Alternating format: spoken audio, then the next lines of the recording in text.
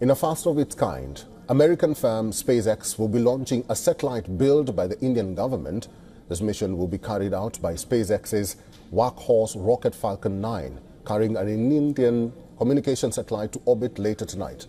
At midnight in India, a SpaceX Falcon 9 rocket will lift off from the American spaceport in Florida. This will be the first time that a satellite built by the Indian Space Research Organization is flying on Elon Musk's rocket. The satellite that will be carried to orbit is GSAT-20. It is a high-capacity communication satellite that can offer broadband services. The satellite is fully owned, operated and funded by New Space India Limited, the commercial arm of the Indian government-run space agency ISRO. While India has its own space program and launch capability, why is an Indian government paying SpaceX to launch a satellite? Well, let's hear it from our principal correspondent, Siddharth MP.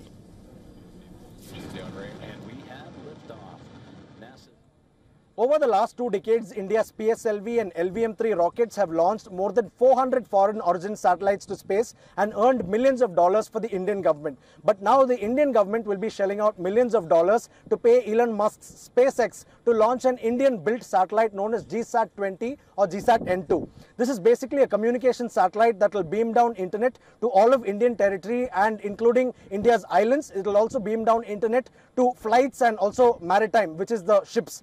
So this is a highly capable satellite, but this is also a heavy satellite.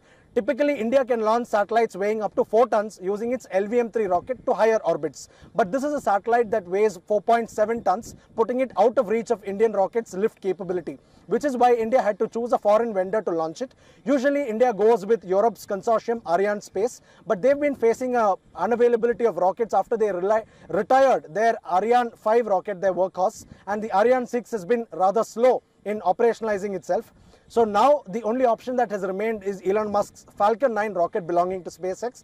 India's New Space India Limited, the government company, has signed a deal with SpaceX to launch this particular satellite, and that is why SpaceX will be executing this mission. Notably, this is the first time that an Indian government satellite will be flying on a SpaceX rocket. Earlier, Indian startups have flown their own satellites on SpaceX.